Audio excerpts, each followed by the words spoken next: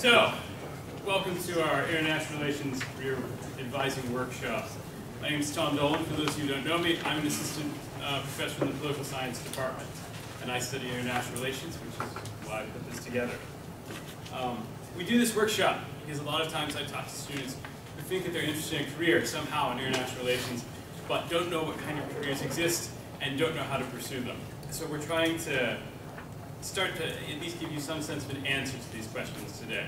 Obviously, it's just a 1-hour program, so we may not answer all questions. So feel free to stick around afterwards, talk to the people who, myself and those others who are presenting today, and certainly feel free to talk to me and other faculty members in the future as you have further questions. Now, the first thing I want to say is that if you're interested, if you work hard and make good choices in how you use your time in college, you can, in fact, make a successful start from UCF in an international relations career. And that's always been true. One of the first graduates of UCF, when it was Florida Technical College, was a guy named Roy Werner, who spent time afterwards working for the Senate Foreign Relations Committee and eventually became Corporate Director of Research at Northrop Grumman, which is a very large defense and aeronautics corporation. We have more recent graduates working in all the major branches of government that I'm aware of, the UN, and a wide variety of other kinds of international positions. Right now we have students who are doing internships with the State Department, the UN, and we actually have a couple at the White House right now. So these things are certainly available to you if you make good, solid choices and if you work hard. So, what we're going to do is we're going to talk about how to make some of those choices, important decisions, and we're also going to talk about the kind of career paths that are available to you and how to get those. So I'll start off by talking a little bit about these different kinds of career paths. Probably the most familiar to you is academia, because you know professors who study international relations and teach it to you. My job essentially involves teaching and research and trying to publish in academic journals. There's a clear requirement for this. You have to get a PhD. The next kind of career is in the federal executive branch. When we think about federal executive branch jobs, what we mean are people who are experts working for the government in some capacity or another, working for a federal agency. Usually something like the State Department, the CIA, the Office of the Secretary of Defense, or Homeland Security, Energy, Commerce, Agriculture, Justice, or a wide variety of others. But the key thing here is you're working in some sense as an expert for the government. Another kind of career is the DC policy community.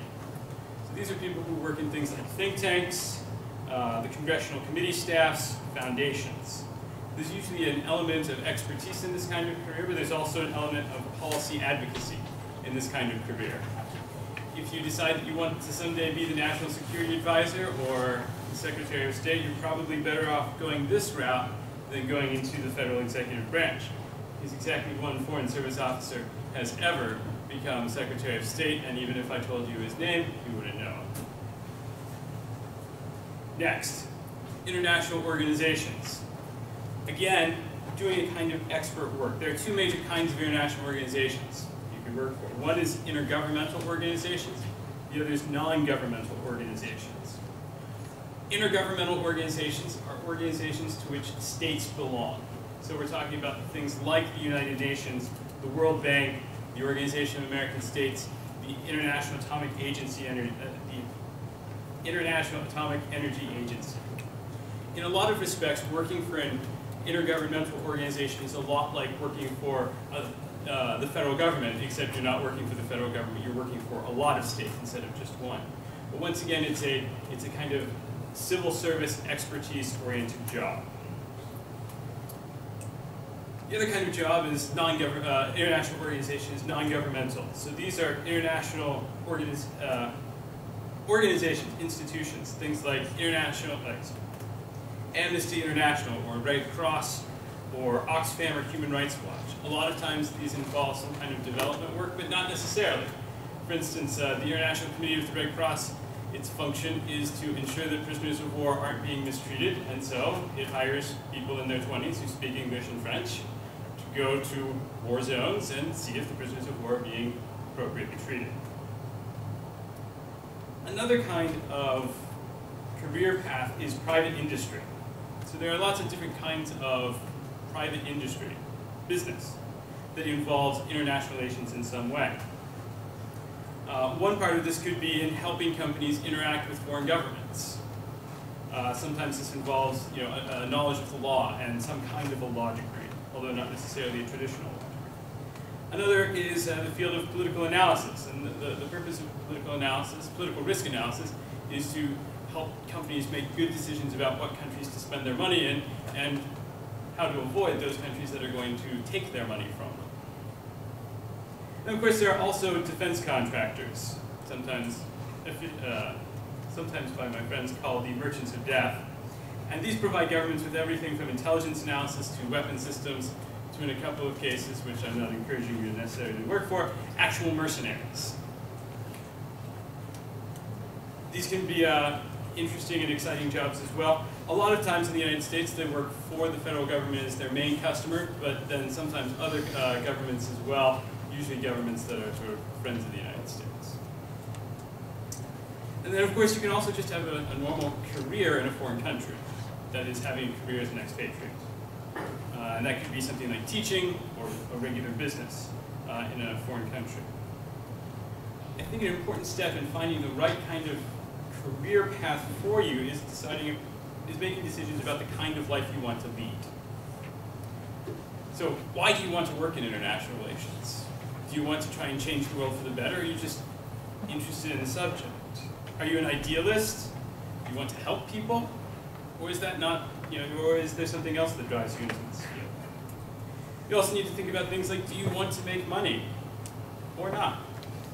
If you want to work for a non-governmental organization, the answer is you're not going to make much money. You may change the world, but you won't change the world while being rich. Working in private industry, you'll probably make more money. However, you may have to make some trade-offs about what you're doing. So it's hard to be an idealist, for instance. I work for a defense contractor in many cases. You also have to make decisions about how long you want to work during the day.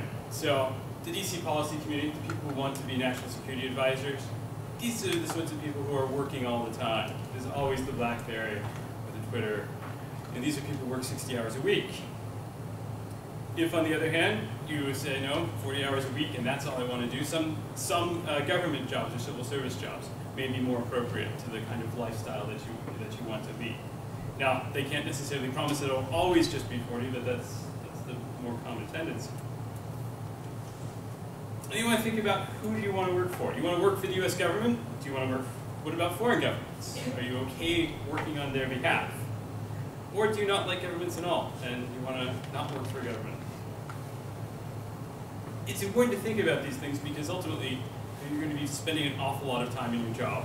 You want a job that's going to make you happy rather than unhappy every time you go there. I'd also, kind of as a starting point out that for most of these kinds of career paths, because they involve some kind of expertise, you should probably expect to pursue a master's degree of some sort within about 5 years or so. So, that's in the future. What about now? What do you do at UCF? The first thing I want to tell you is that these are all competitive fields. And getting a job in them is not necessarily easy. So you need to tell yourself right now that you're going to find ways to work hard and set yourself apart. Sometimes people imagine that luck or connections or that person that their uncle knows is going to get them a job, but usually that's not the case. So don't rely on some kind of magic bullet. Instead, the only bullet that works is hard work. And you need to plan. You need to figure out what you want to look like when you're graduating. What's your resume going to look like when you're done at UCF? Is it going to be something that's going to help you, or is by allowing you to stand out, or is it something that's going to look like a couple other 100 resumes that are also sitting in the same pile with it? Right? So you want to think about things that can do that. Part of that is going to be carefully structuring your courses. So you want to pursue things that are interesting to you, but you also want to pursue things in a way that makes sense.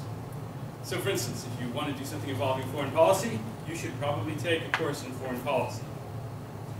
You want to pursue further graduate study or pursue a PhD, you should probably think about doing an honors in the major kit. If you want to do something that involves business or economics in any way, take an economics course. Something that I think you should take regardless are some math courses and statistics courses. Math never goes away, and I'm told it's only getting more important. And frankly, I don't really consider people to be truly educated unless they at least know some calculus.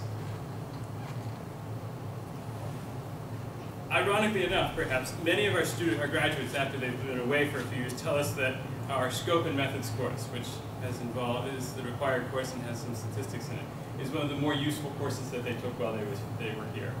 So make sure you do that. Well, you have to do that. Make sure you do well in that. And think about going beyond that. Think about pursuing some statistics course beyond that. Foreign language. A very useful thing. UCF requires a year to graduate. Let me tell you, a year of Spanish isn't going to get you anywhere.